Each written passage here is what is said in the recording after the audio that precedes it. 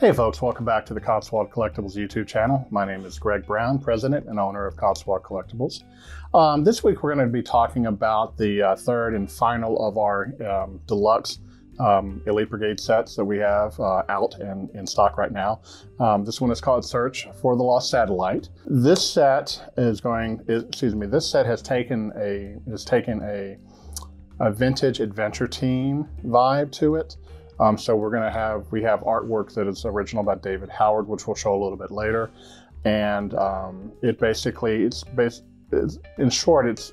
encompasses everything adventure team. It has a mission for the adventurer or the explorer, and it has a menacing type of animal or insect or something that's coming after them. But let's go ahead and dig into the set right now. With every one of these deluxe sets, we have an Elite Brigade figure. This particular one has the brown flocked hair. There will not be a set standard for these. Some will have brown flocked hair, blonde flocked hair, black flocked hair, red flocked hair. The other ones will be the Ray figure, which is the African-American adventurer figure that we have. They will come outfitted in our custom sewn desert camouflage shirt and shorts with socks, short brown boots, and a brown holster and a pistol. So you get that. What's really nice is we wanted to borrow from the French Foreign Legion set that Action Man did. So we actually have our tan cap, but then we have the kepi cover, and then what you do is you just fit that on there, and it fits snugly on, and then you fit it on your figure like that. So we basically borrowed from the Action Man French Foreign Legion set. Also included with the set, brown backpack, brown belt, lapel pistol, which goes into the holster that we talked about earlier, compass that really functions just like the real one, folding E-tool, and then the centerpiece of the set, the Lost Satellite. Now, the Lost Satellite, the way that this got started was we were speaking to custom maker Jim Egner here of Texas, who does a lot of 3D printing, and we saw a picture that Jim had done where he incorporated as you can recognize here, the satellite piece that came with the mobile support vehicle, and I think it came with another set, I can't remember. But it always looked kind of weird. In fact, it always looked like a robot head to me more than anything. Well, Jim took that concept, and what he did is he made it into an entire satellite. So he took the component here, 3D printed it, did the solar arrays, 3D printed it, then added the other components. So this is basically how this set started out, was the Lost Satellite. The basic storyline is that the satellite falls out of orbit, it crashes into a desert area, and the explorer is tasked with trying to find it. So there's this piece, and it's very well crafted by Jim Egner.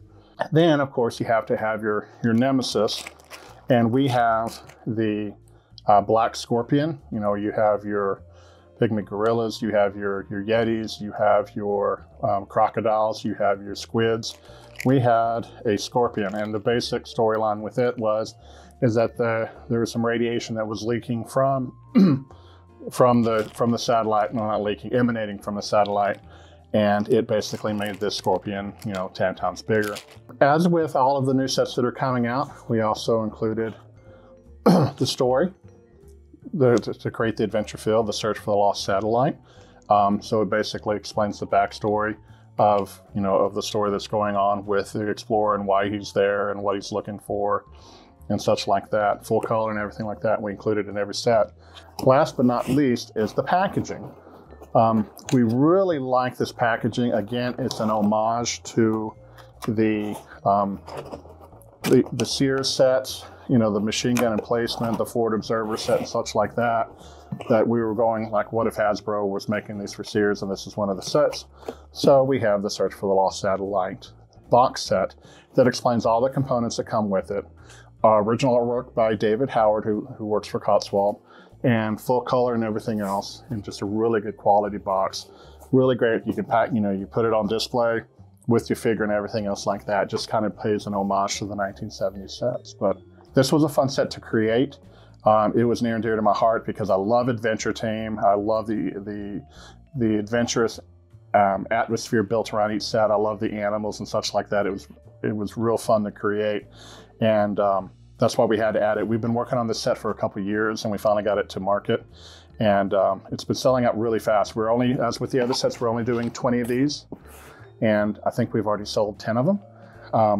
And like I said, you can either get a choice of Jake with flocked hair, or you can get Ray with flocked hair if you want to. You just have to, when you place the order, you have to put it into the notes, and we take care of it. But anyway, that's the last of our deluxe sets that we're going to be talking about. Next week, we'll start talking about the Joy Toy sets that have just come in. We just got them in from China. Just to rehash, Joy Toy is a company in Asia that manufactures 1/18 scale action figures and accessories and weapons and such like that. The recent foray into Warhammer, into the Warhammer mythos, they just made a really big leap into that, and so we'll be talking about some of the Warhammer pieces as well as some of the other pieces that came in. So until then, make sure that you like, subscribe, and comment down below, and we'll see you next week.